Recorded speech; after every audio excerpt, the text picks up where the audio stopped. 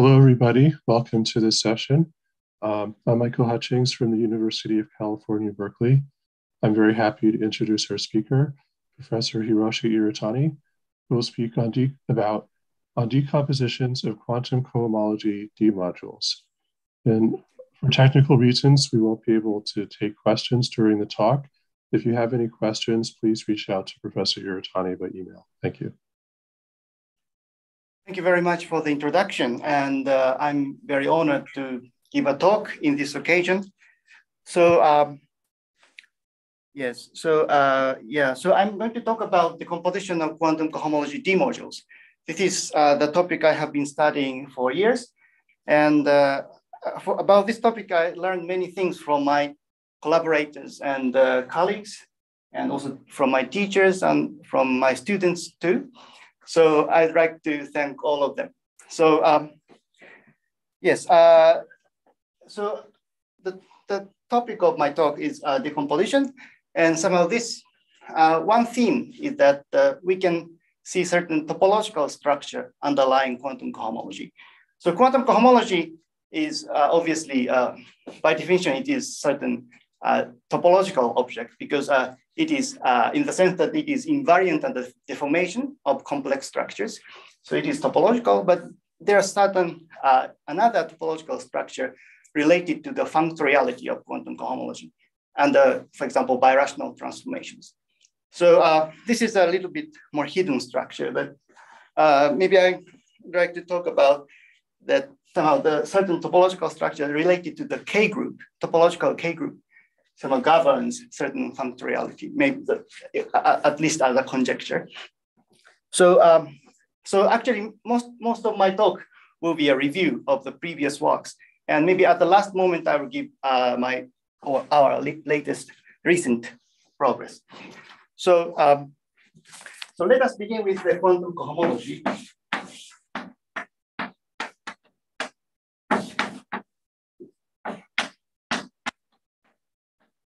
Definition of quantum cohomology. Maybe I'm not going to give a definition, but just a feeling about quantum cohomology. So quantum cohomology was first defined in physics by Witten and topological sigma model. And there was also related work by Gromov on pseudo-Hornfield curves. And mathematically, the first definition of quantum cohomology was given by Ruan and Tien. And later, there was also an idea by Kontsevich on stable maps, and there are lots of works on this. And so maybe I will start with a compact symplectic manifold.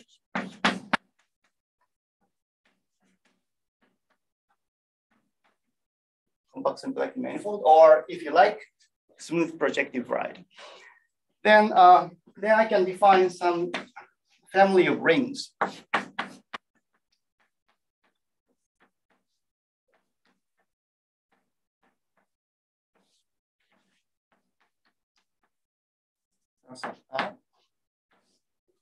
Family of commutative rings.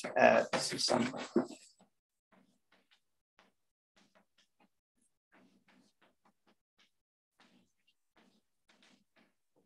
supercommutative rings called quantum cohomology. This is called quantum cohomology.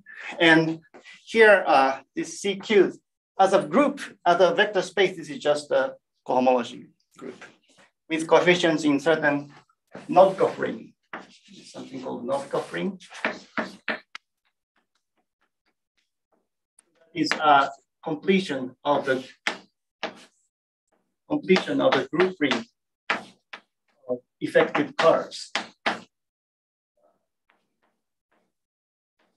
Completion of the group ring of H2 consisting of effective classes, effective J-holomorphic spheres. And this product is a supercommutative associative product structure depending on tau. Here tau, this tau lies in the cohomology game. The so-called big quantum cohomology. And yes, and this is a deformation of a cup product. So if I take a limit as Q goes to 0 and tau goes to 0, these parameters set to be 0, will be a cup product. So in this sense, this is a deformation of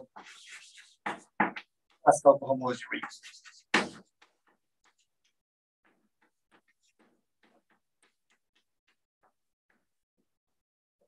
Yes, and maybe I'm not going to give a precise definition, but this is defined in terms of Gromov-Witten invariance. And maybe I can just give you the feeling. Since in front of Q to the D of alpha star 0, beta, and gamma, where alpha, beta, gamma are cohomology classes. And this pairing this is a Poincare pairing. Poincare pairing.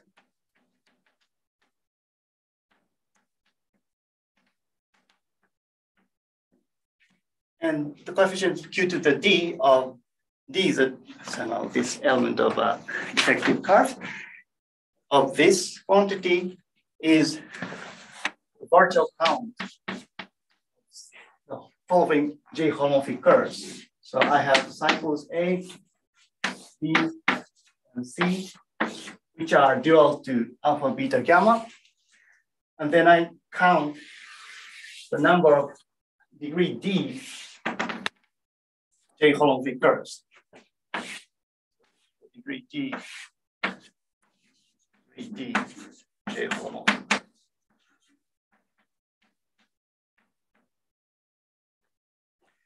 So the number of degree D J homomorphic curves intersecting A, B, C. They are dual cycles of alpha, beta, gamma. So this is a definition, rough definition of quantum cohomology at parameter 0. And maybe you see that if somehow, if I set Q to 0, then only degree 0 contributions survive. So therefore, I'm only counting points. Degree 0 homomorphic curve is just a point. So I'm just counting the triple intersection points. And therefore, this is just the deformation of cup product. Okay, so this is just a very rough definition.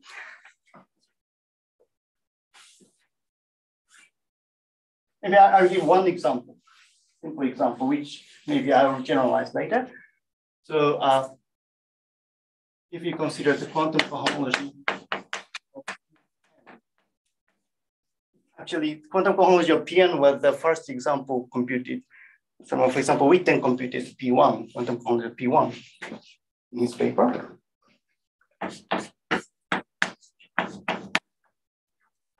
This is the following presentation. So this is how the following presentation. It is generated by two elements, P and Q, with this relation, P to the n plus 1 minus Q being 0. So, so where P corresponds to the hyperplane class.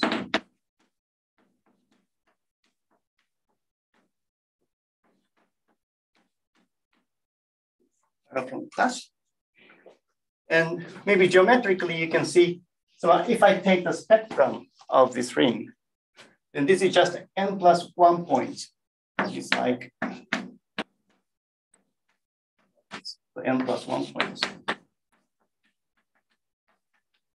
For Q non-zero. And if I set Q to 0, this will give you the classical cohomology ring. And this will corresponds to the fat point. So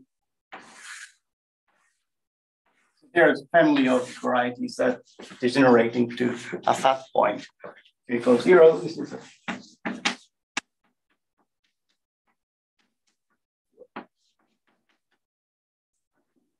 this is a geometric picture of quantum, maybe another geometric picture of quantum cohomology. And maybe this is actually one instance of decomposition of quantum cohomology. Quantum cohomology, in this case, is just simple with a direct sum of C, n plus 1 direct sum of C. Okay, this is a definition of quantum cohomology. No, not a definition, sorry, but feeling about quantum cohomology.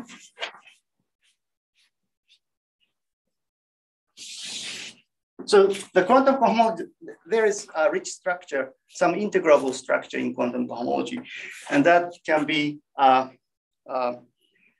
summarized in terms of the D-module structure. So the object of study is quantum D-module, which is just a flat connection. This is a flat connection.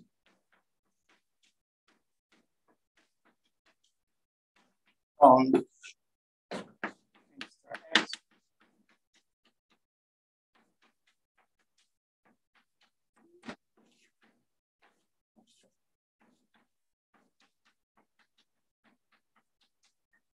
that connection on this trivial bundle. This is just a trivial bundle with fiber cohomology.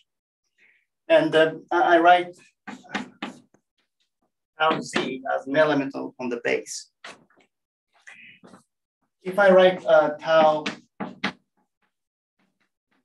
like this, with phi being a basis of cohomology and tau I being the coordinate, then the connection will be of the following form.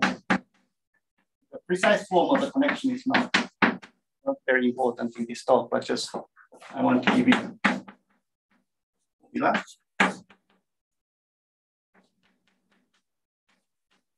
And this is a connection in the tau I direction, and the connection in the z direction will be like this. Now,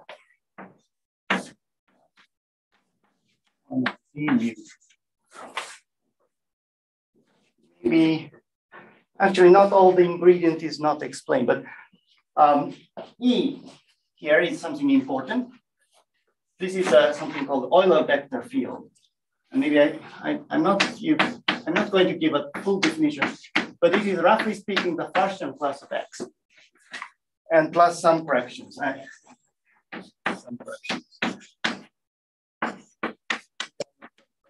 But it is very easy to write, but just it's not so important, so I'm omitting. And the mu,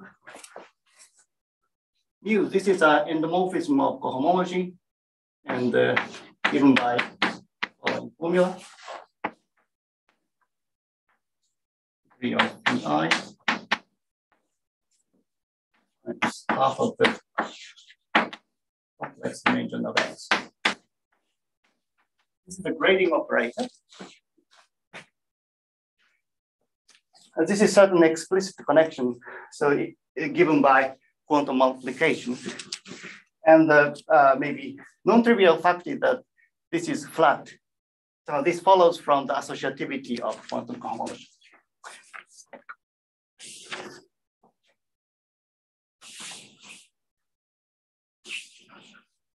And yeah, so I introduced certain integral structure underlying quantum D module. It's called gamma integral structure.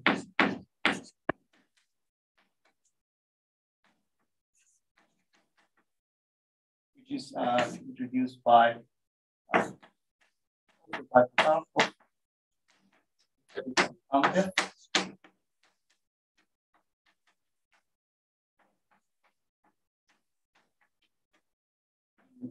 independently by myself. And yeah, to be more precise, they consider Pantev considered rational structure, but essentially the same structure. So this is the following thing. So because this is a flat connection, so you have certain local system of solutions of flat sections. And I want to consider certain lattice in the space of flat sections. So the lattice given by the topological K group X.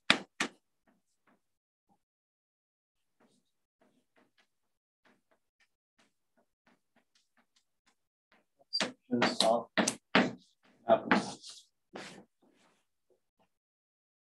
so this is a vector space. This is just a C vector space. because if I somehow assume, for example, the convergence of quantum cohomology, maybe I didn't mention, but it is believed that quantum cohomology is convergent and you have a nice analytic connection on the base space. And yeah, so I'm considering the space of flat sections. This is C vector space, and I want to consider a lattice inside it.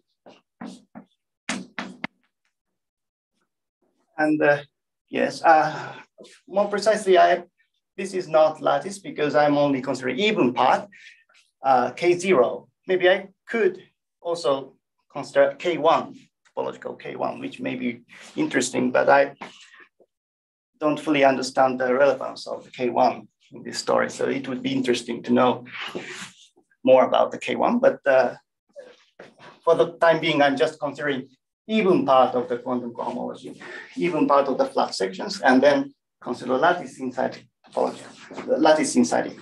So maybe I'm going to give a formula how this lattice is given. So for any vector bundle V, I assign flat section SV depending on tau Z, and such that if I restrict to tau Z equal 1, will have the following asymptotics.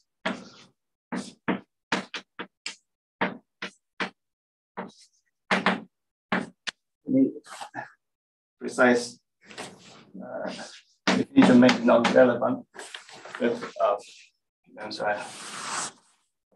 Something.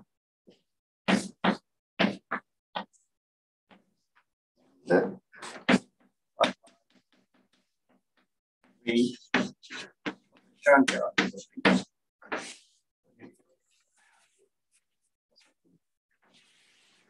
So this is essentially Chan character, and some modification of 2 pi modification, and multiplied by the so-called gamma class. So sorry, as tau. So I consider a flat section that has this asymptotics as Q tau goes to 0, 0. Maybe I'm going to explain what this gamma class is. Have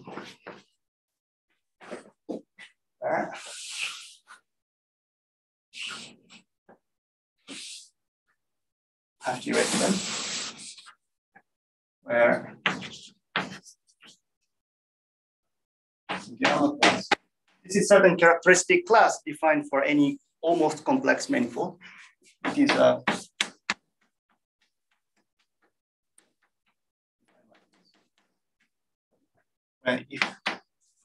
is where delta 1 to delta n are Chan roots of tangent bundle of X, so that the total Chan class of X is product.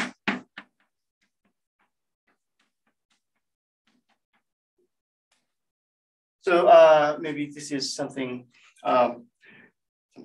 people are familiar in characteristic class theory. So so delta i's are Chan roots, which are not cohomology class, but only virtual classes. But each Chan classes are elementary symmetric functions of delta 1 to delta n. And because this is, and I consider this is a actually formal power series in delta 1 to delta n. And this gamma is a usual gamma function, Euler's gamma function. And I somehow consider the Taylor expansion at one of the gamma functions. And then this will give you certain formal power series symmetric in delta 1 to delta n. So they give certain cohomology class because they can be rewritten in terms of the elementary symmetric functions. So this will give you certain cohomology class with R coefficients. Because this is not rational coefficients, because the gamma function contains zeta values. The Taylor expansion of gamma functions contains zeta 2, zeta 3, zeta 4, and the Riemann zeta functions values. And so this is not defined over Q. This is only defined over R, and also contains transcendental numbers. like pi. So this is a slightly strange class, but this is relevant here. So in this lattice structure. So maybe people may wonder why I consider this. And the one reason is that one reason I can give is a Hirzebov-Riemann-Roch formula. So maybe remember that if I have two holomorphic vector bundles, V1, V2, and then take the Euler characteristic, the alternating sum of the dimension of X of V1, V2, and this will be Hirzebov-Riemann-Roch formula, so this will be Chern character of V1 dual, Chern character of V2 times R of class of X. Okay. This is a classical formula, and this formula, and actually this gamma class plays the role of square root of the Todd class, so that you can have the following. You can show the following very easily. I take a Poincare pairing of. I need to change the sign of z here. Then this will be integer. So this will be the characteristics of the particular integer. Actually, this is integer for any topological vector bundle, because in a non-holomorphic case, this can be also written as a certain index of a Dirac operator. So yes, so this is lattice and the pairing is preserved. But note that this Euler pairing is neither symmetric nor antisymmetric, unless X is Calabi-Yau or something. So this is something lattice, but the pairing is not necessarily symmetric or antisymmetric. And why? So why this holds? Maybe I didn't explain. So why gamma class gives you this? Because the gamma functions, because of the following identity of gamma functions. This is a famous identity. Alpha. This will be delta minus 2 pi I delta. So minus pi. Okay. So this part gives you Todd class. So gamma class multiplied by the kind of dual gamma class will give you a Todd class. And this explains somehow part of the reason why I need gamma class. But this is not the whole reason, because you can somehow cook up such the property, somehow the function satisfying this property easily. You can somehow multiply by any odd function, I guess. So so this is not quite a reason, but there's another reason I'm considering this structure. So that is, I only remark, I'm not going to talk much about mirror symmetry, but mirror symmetry gives you certain reasons. So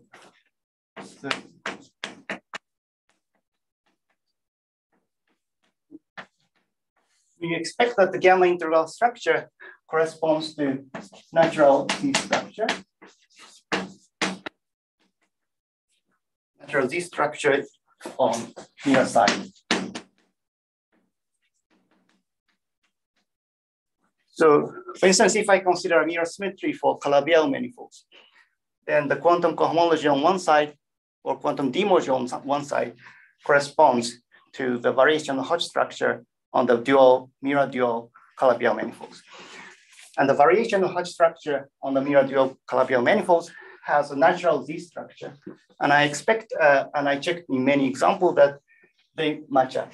So gamma integral structure corresponds to natural integral structure in many cases. And maybe I wonder somehow this is a question we could ask. The gamma integral structure corresponds to the topological K group. And maybe we should probably consider a mirror symmetry for K group. And then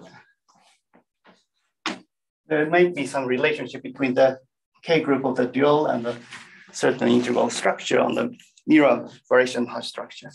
But I haven't studied this very well, but it would be interesting to study from this point of view. So now my main point of my talk, decomposition. So first I just give you a very abstract setting of decomposition. It's a parameter on the base. Q is not a variable, tau is a point on the base. And then recall that this connection, there was this connection was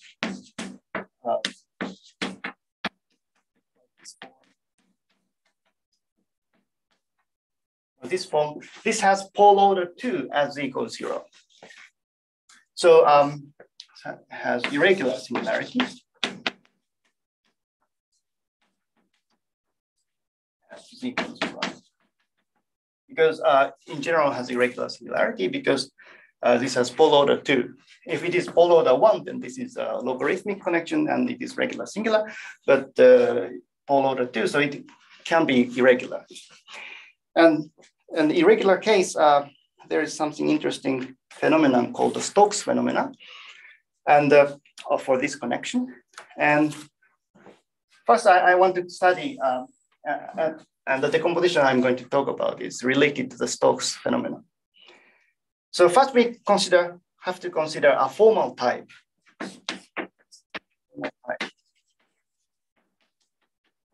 Of this connection at z equals 0. Formal type. So what is a formal type?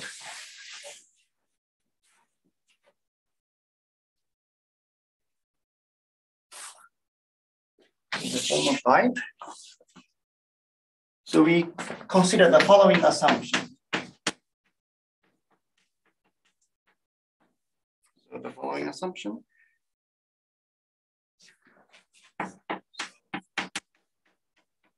So I just restrict to the formal neighborhood of z equals 0 and consider this connection. This will be decomposed. If I formalize in Z, then we will be decomposed into the following pieces. U varies over certain complex numbers.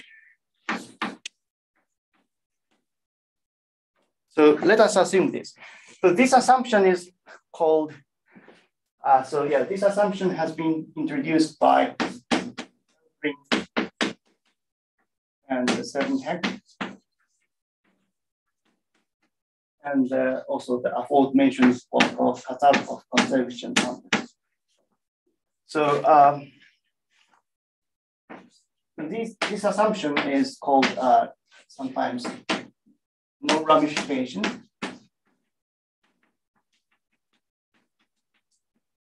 Or exponential time.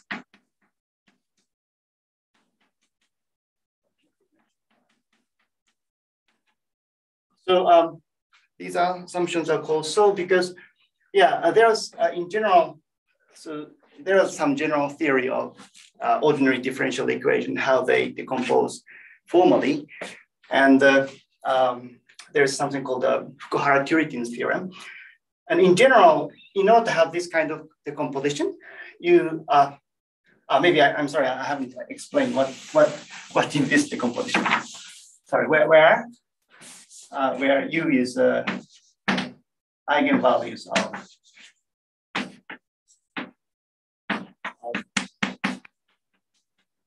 tau.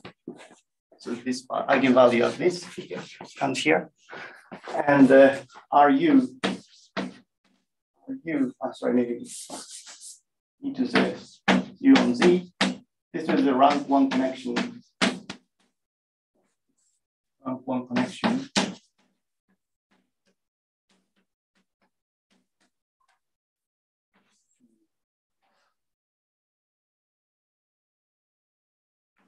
Z minus u over t squared. And RU, this is a regular singular connection.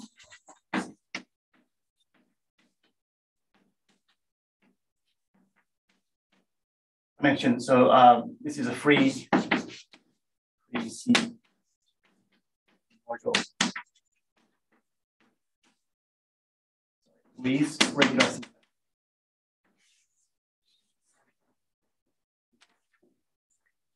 Yeah, so this is called non-ramification or exponential type.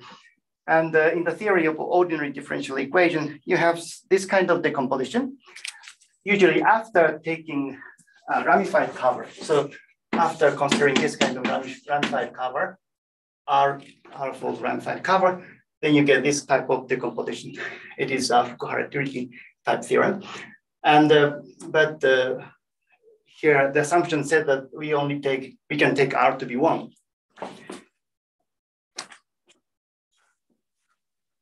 So this is assumption, and maybe we can believe this if we believe mirror symmetry, for example.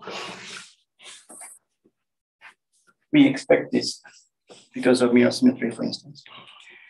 And there's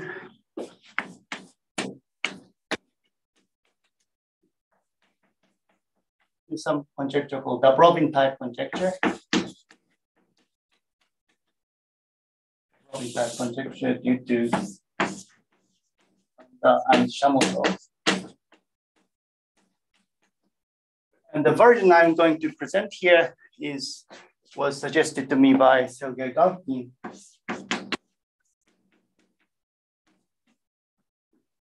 And yeah, so obviously this originates from the Robin conjecture, and also there was a related come from the Robin conjecture. And also related conjecture is gamma conjecture, which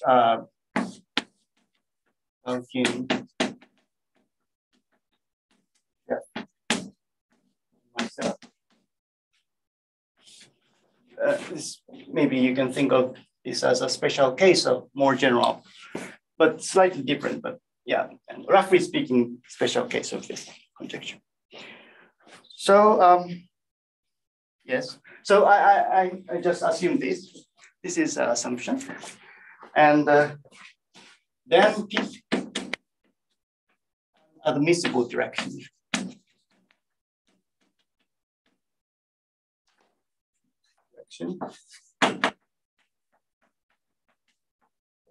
The I5 on the complex plane is some direction in the complex plane. As admissible means that it is not parallel. It is not parallel to any difference of the eigenvalues. So it is generic condition. And then this formal. This is not a conjecture. This is just a fact, again called the cohomology theorem. Then the formal decomposition, the above formal decomposition.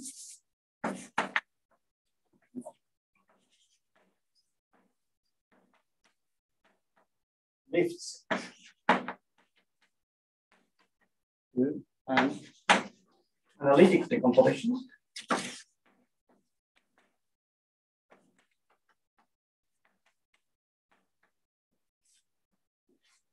Over sector.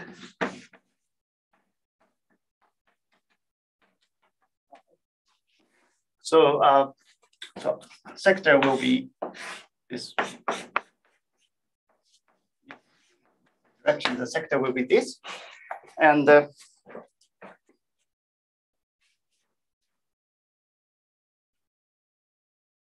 so that yeah, maybe I just erase.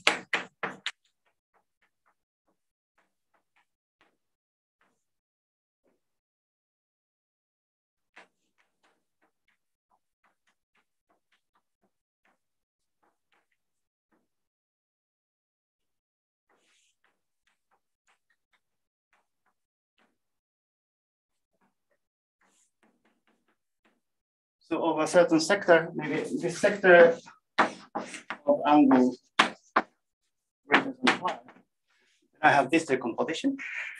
And yes, and then this induces, this is analytic, this is defined of analytic functions, and this induces decompositions.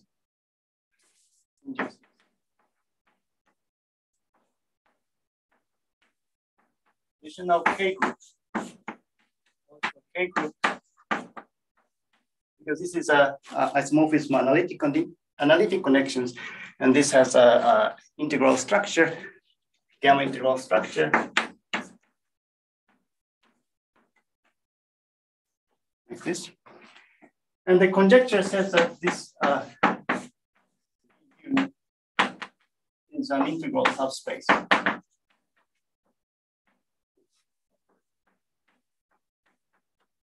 It's a Dobrovin type conjecture. So the original case of Dobrovin, so RU is just rank 1 trivial connection. And so this will split into just dark sum of C. And the Dobrovin further conjecture that this decomposition corresponds to exceptional collection is given by a choice of exceptional collection in derived category. Although he didn't talk about gamma class in his original conjecture. Yes. So maybe this is a general decomposition, and I want to somehow I'll be interested in the question, the following question: what is the geometric meaning of VU? So what are they? So what are the geometric meaning? So I'm going to.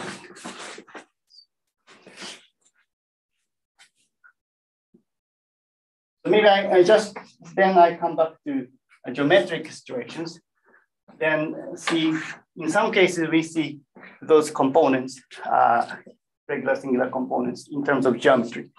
So,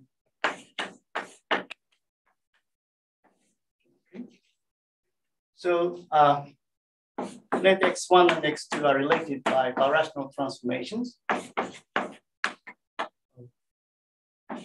P is a birational map.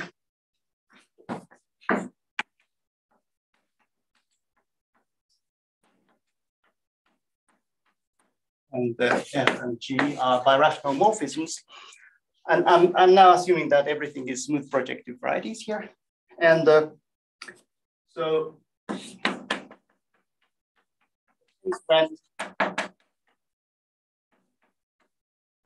the pullback of the canonical class are the same.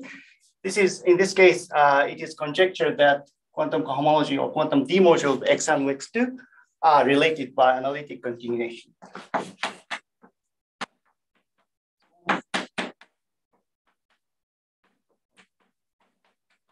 This is something called the Rowan's conjecture.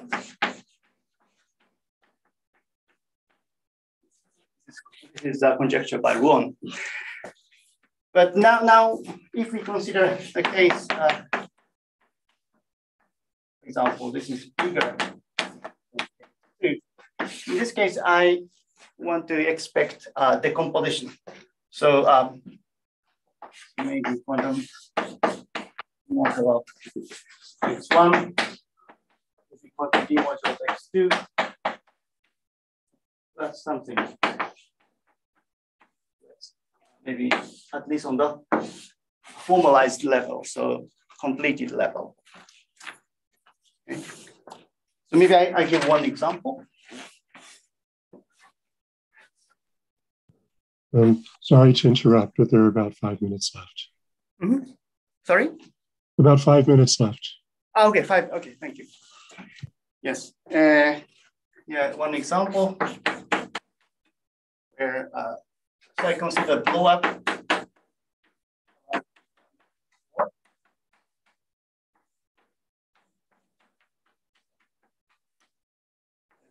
I and also pi.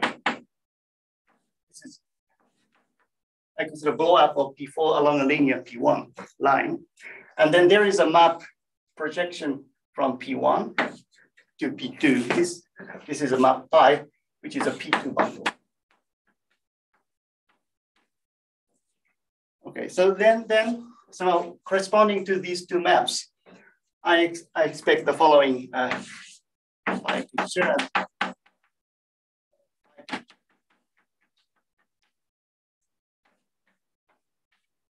So depending on the parameter Q, you get when the Kähler class is closer to the Kähler class on X or closer to the Kähler class on pullback from P2, you get two pictures. One is phi picture that is something like this. So I have decomposition of quantum cohomology like this.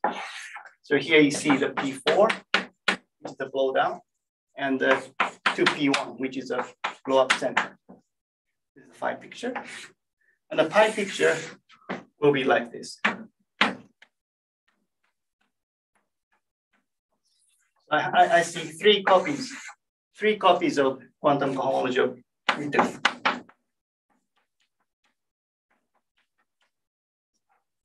And recently, I have been working on this phi picture for some time for toric blow-up, weighted blow-up of toric OIFOs. I see that this kind of picture, and this induces semi-orthogonal decomposition of topological K group. That's something I checked some 3 years ago. And recently, I studied this phi picture, and I got the following result.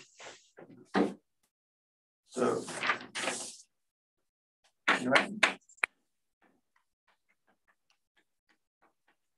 this photo, and let B be vector bundle, whatever vector bundle.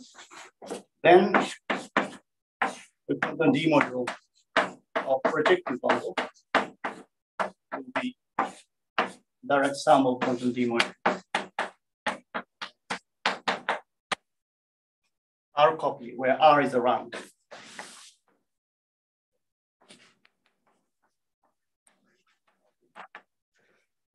So maybe I should say this is completed in C.